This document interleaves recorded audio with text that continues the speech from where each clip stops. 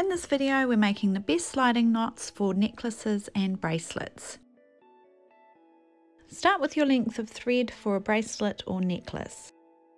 We start by laying our cords down with the cords overlapped and this left side cord on the top. Now gently picking it up and holding it with this left side cord at the back. Then we bring this cord over the front, down and out the back to form our first loop here.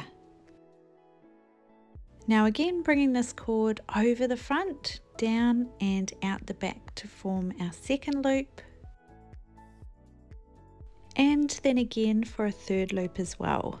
Over the front, down and out the back. Holding on to those loops gently.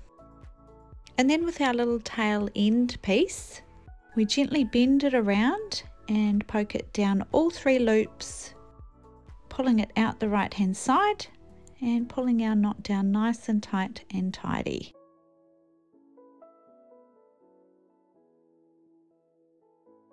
If you want to place a second sliding knot on, then swap your cords onto the opposite side, so you're holding it again in your left hand with this left side cord at the back. Now bringing it over the front, down and out the back to form our first loop here.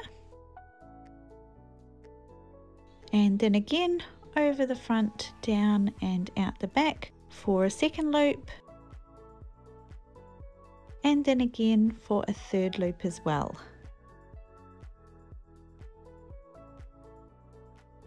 Holding on to those loops and then gently bringing this tail end around and poking it down all three loops. Pulling it out the right hand side and then pulling your knot down nice and tight and tidy. So your sliding knot should slide along the other cord so you can adjust your bracelet or necklace.